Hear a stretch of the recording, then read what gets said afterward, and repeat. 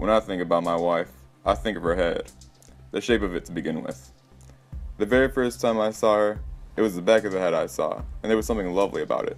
I'd know her head anywhere. And what's inside it, I think of that too. Her mind, her brain, all those coils, and her thoughts shuttling through those coils like fast, frantic centipedes. Like a child, I picture her opening her skull, unspooling her brain and sifting through it, trying to catch and pin down her thoughts.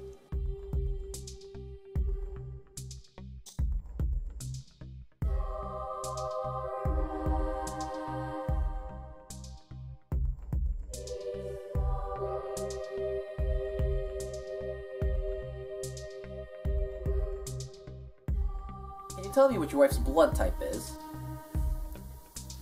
No, I don't know. Tell me about her. Is she New Yorkie? Like, what might come off as rude? Might rub people the wrong way? She's not abrasive to make someone hurt her.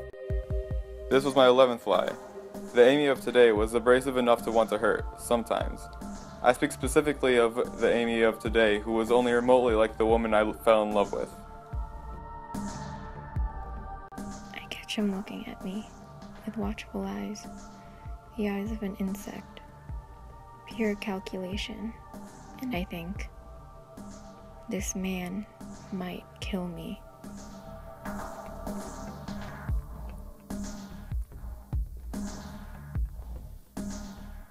So, if you find this,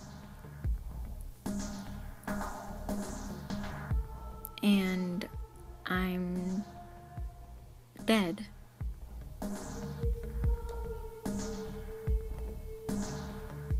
well, sorry. That's not funny.